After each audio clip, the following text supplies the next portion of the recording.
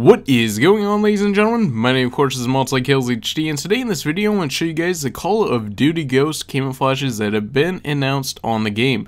Now, this information was originally brought up by Reddit, so here I'm going to go ahead and show you guys the camos firsthand. So here's the list of all the camouflages. So we have snow, brush, autumn, ocean, red, scale, caustic, crocodile, green, net, trail, woodland, and gold.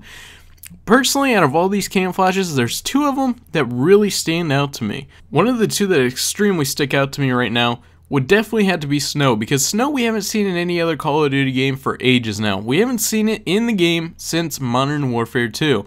Whenever Modern Warfare 3 came out, we had a quick glimpse of it coming back with the Collector's Edition camo that was also white and similar to snow, but many people were not happy with it because they wanted their snow camo back. And there's also a second one that really stands out to me. There's also gold, but that is not the one I'm pointing out.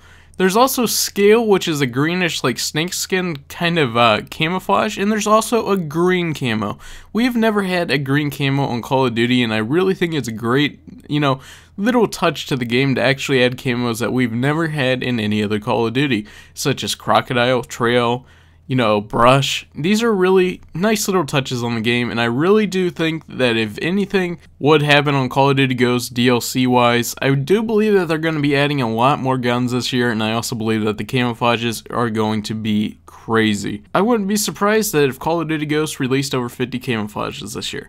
Anyways guys, here is a list of all of the new camouflages. Hope you guys enjoyed the video. My name of course is MultiKillsHD, and I'm out.